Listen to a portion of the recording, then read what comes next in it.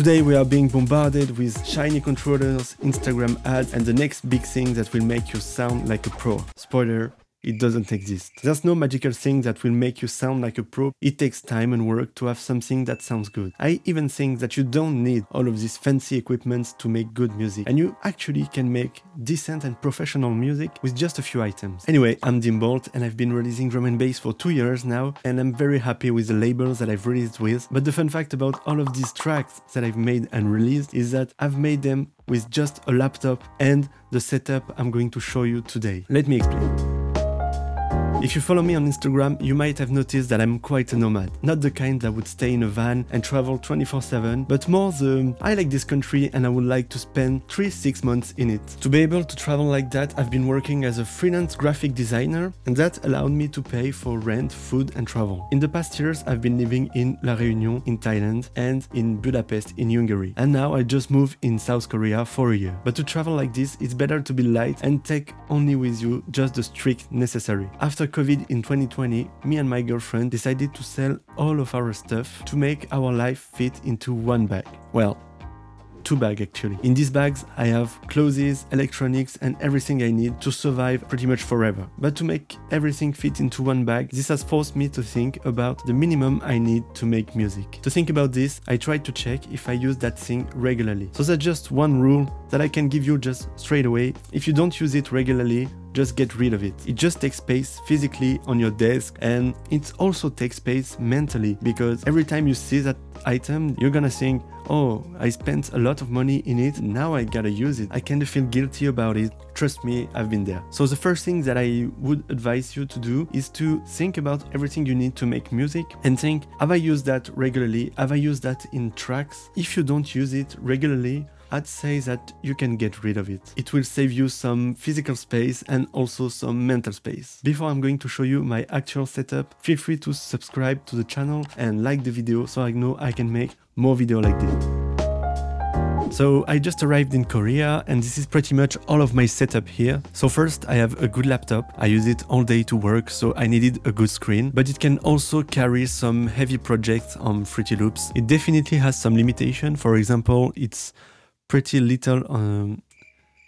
Then I have some headphones. I use the DT770 Pro since 1 year now. It's honestly amazing. It takes some time to get used to the brightness, but you can clearly work on those high ends with precision. Paired with that, I have the SonarWorks Reference 4. This allows me to flatten the sound of my headphones. This is definitely optional, especially if you're starting out, but it comes handy when you're trying to be precise with your mixdowns. Then I have an Arturia Microlab. It's not the smallest keyboard, but I like the fact that you can roll the cable around, and it has some protection on the corner, so it's a real plus when you need to chug it into a bag. Also, it's French, so yeah. And last but not least, I have an ergonomic setup that I've composed over the years with a vertical mouse, an ergonomic mousepad, a Bluetooth keyboard and a stand. I know this is not the sexiest part, but trust me, it's the most important part. This allows me to stay long hours without compromising my health in front of a screen, and that's a real bonus when you need to work on one snare for like 2 hours. And it's always good to be healthy, you know. And I think that's it. I also have some cables and chargers, but that's pretty much all the gear I have. I think it's all you need, really, to make some music. So now you're probably wondering, is it enough? Won't it block your creativity?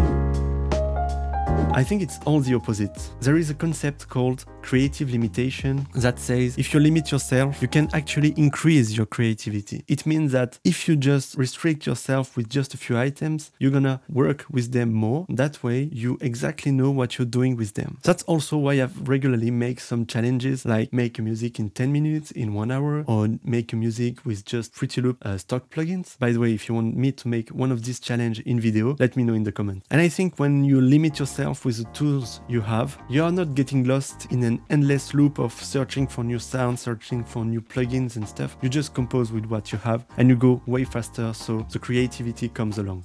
So in the end, you know your tools better, you know how to use them better, and you make better music.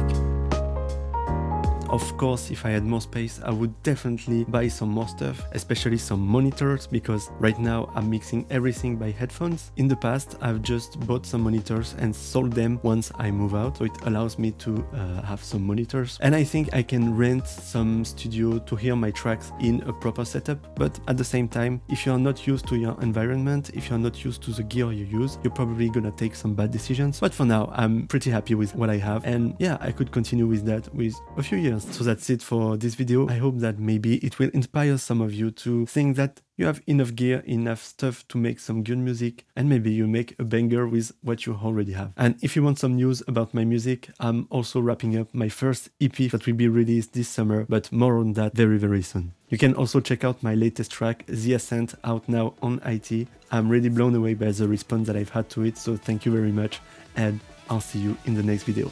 Bye-bye.